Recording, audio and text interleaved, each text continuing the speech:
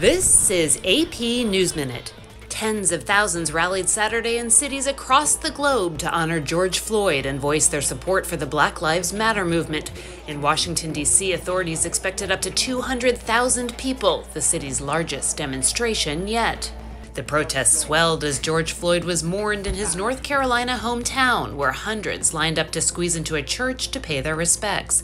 A public viewing was held midday, followed by a private but broadcast memorial service. Joe Biden has won the last few delegates he needed to clinch the Democratic nomination for president. The former vice president became the presumptive nominee almost 2 months ago, but he only pulled together the nearly 2,000 delegates needed to seal the nomination after the latest round of contests this week. And with cancellations due to the coronavirus, there were few veterans on the beaches of Normandy Saturday to mark the 76th anniversary of D-Day, but the ceremonial flypast went on. Kelly Daschle, Associated Press with AP News Minute.